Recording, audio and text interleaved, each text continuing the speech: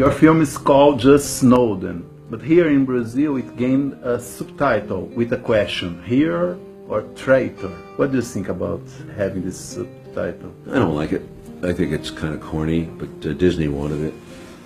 I think a lot of people think that he's a traitor, but no traitor that I know would give away his information for free. He's a total public servant. He's square. I met him 9 times in Moscow. He's a Boy Scout.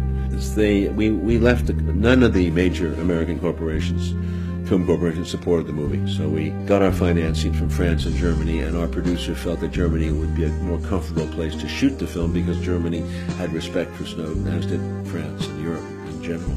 So we shot there.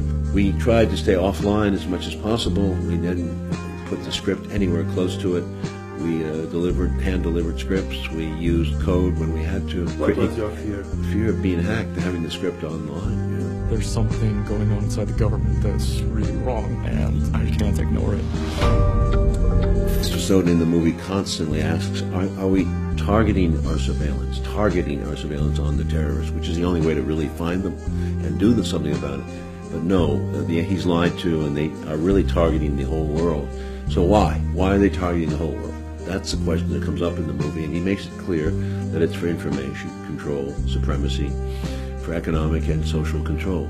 They want regime change in these countries where things are not going their way, like in Brazil maybe. So all this surveillance adds to that. As you know, they were surveilling Dilma as well as many leaders. So this information goes somewhere. It doesn't just sit there statically.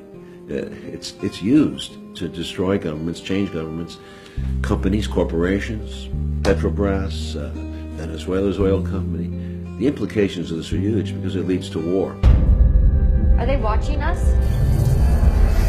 So imagine, this is your ally. Your ally. What about Brazil? Think about it. Where's the United States malware is here. It's in your structures. You may not even know where. I'm curious to know what the world leaders know about their so-called ally up there. You should talk to your president. What's his name? Temeroy now, the new guy? Illegally? He hasn't been legally elected, but he's there. I think Dilma was a problem for them. She was certainly a target of surveillance. Her involvement with Petrobras, who knows what they discovered.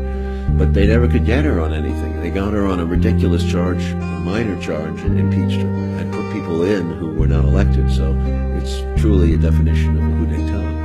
And this is what the United States supported, that they recognized the new regime right away.